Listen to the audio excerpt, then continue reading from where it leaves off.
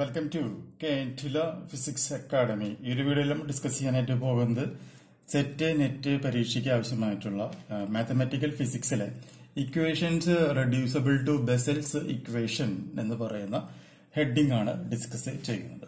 പ്രധാനമായിട്ടും 3 ഇക്വേഷൻസ് ആണുള്ളത്. ആ 3 ഇക്വേഷൻസിനെ നമ്മൾ റെഡ്യൂസ് ചെയ്തിട്ട് എങ്ങനെ ബെസൽസ് ഇക്വേഷൻസ് ആയിട്ട് കൺവേർട്ട് ചെയ്യും എന്നുള്ളതാണ് ഡിസ്കസ് ചെയ്യുന്നത് കേട്ടോ.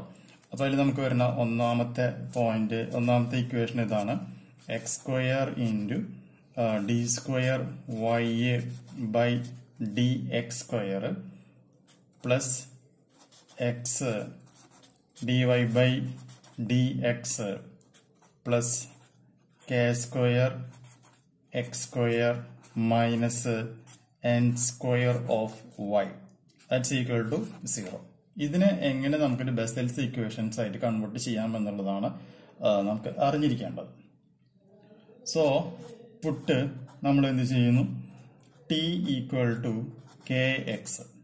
അപ്പൊ T equal to K X എന്ന് പറയുമ്പോൾ എക്സ് ഈക്വൽ ടു എന്തും കൂടി വരും, ടി ബൈ കെ എന്ന് പറയുന്ന ഒരു കണ്ടീഷനും നമുക്ക് അവിടെ കിട്ടും. സോ അതിന് ഇക്വേഷൻ നമ്പർ 1 എന്ന് മാർക്ക് ചെയ്യാം. ഇനി നമ്മൾ എന്ത് ചെയ്യുന്നു, ഈ T equal to K X എന്ന് പറയുന്നതിനെ ഡിഫറൻസിയേഷൻ നടത്തുക with respect to X.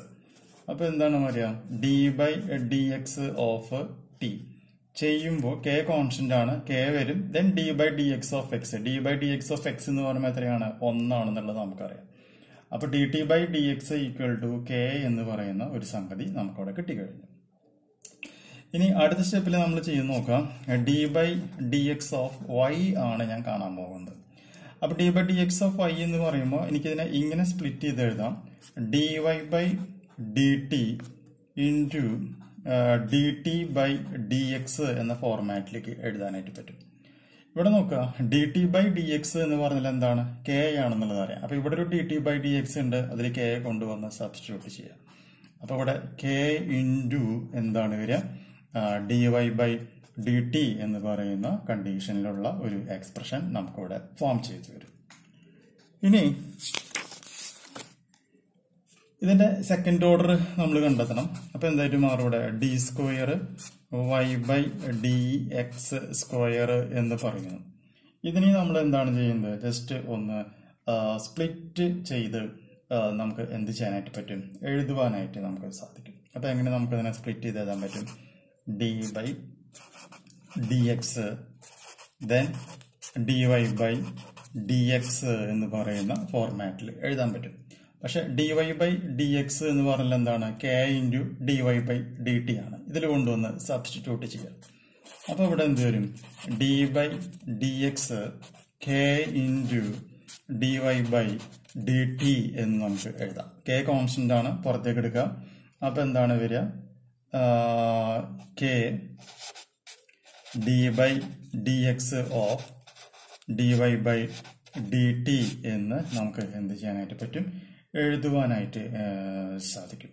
Okay, so ഇത് അതിൻ്റെ ഒരു ബേസിക് ആയിട്ടുള്ള ഒരു കണ്ടീഷനാണ് നമ്മളിപ്പോൾ ഇവിടെ പറഞ്ഞ് വെച്ചിട്ടുള്ളത്.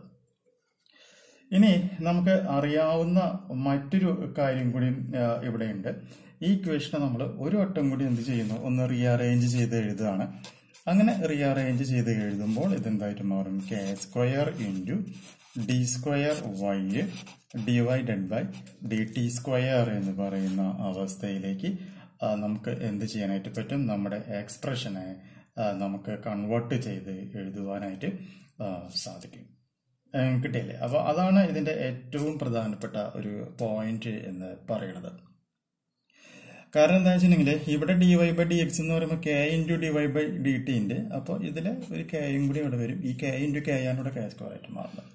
അപ്പോൾ D square Y by D X സ്ക്വയറും ഡി വൈ ബൈ ഡി എക്സിന്റെ വാല്യൂ കിട്ടി. അതുപോലെ തന്നെ X equal to T by K എന്ന് പറയുന്ന കണ്ടീഷന് നമുക്ക് കിട്ടി. ഈ പറയുന്ന 3 കാര്യങ്ങളും നേരത്തെ നമ്മളിവിടെ രേഖപ്പെടുത്തി വെച്ചിട്ടുള്ള ഒന്നാമത്തെ ഇക്വേഷനിൽ കൊണ്ടേ കൊടുക്കാം. അപ്പൊ ഇവിടെ എക്സിന്റെ സ്ഥാനത്ത് അപ്പൊ എന്ത് വരും, ടി ബൈ കെ എന്ന് വരും. ഇവിടെ എക്സ് ഉണ്ട്, അവിടെ ടി ബൈ കെ വരും. ഇവിടെ D square Y by D X square ഉണ്ട്, D square Y by D X സ്ക്വയറിന്റെ വാല്യൂ കിട്ടിയിട്ടുണ്ട്. ഇവിടെ എക്സ് ഉണ്ട്, ടി ബൈ കെ വരും. ഓക്കെ, ആ വാല്യൂസ് എല്ലാം നമ്മൾ എന്ത് ചെയ്യുന്നു, ഇതിൽ കൊണ്ടുവന്ന് സബ്സ്റ്റിറ്റ്യൂട്ട് ചെയ്യാം. സോ സബ്സ്റ്റിറ്റ്യൂട്ട് ചെയ്ത് കഴിയുമ്പോൾ നമ്മുടെ ഇക്വേഷൻ അത് എന്തായാലും മാറും, T square divided by K square. then ഇവിടെ ഒരു ബ്രാക്കറ്റിൽ നമുക്കിവിടെ എന്ത് ചെയ്യാനായിട്ട് പറ്റും? K square into D square Y divided by D T square എന്നുള്ളത് വരും. പ്ലസ് എന്താണ് വരിക? ടി ബൈ കെ എന്നുള്ളത് വരുന്നു. Then K into D Y by D T എന്നുള്ള ടേം വരുന്നു. Plus T square minus N square of Y is equal to 0 എന്നാണ് വരുന്നത്. അപ്പൊ ഇവിടെ ഒരു കെ സ്ക്വയർ ഉണ്ട്, ഈ കെ സ്ക്വയർ ഉണ്ട്, അത് വെട്ടി പോവും. ഈ കെയും ഈ കെയ്ക്കും വെട്ടി പോവും.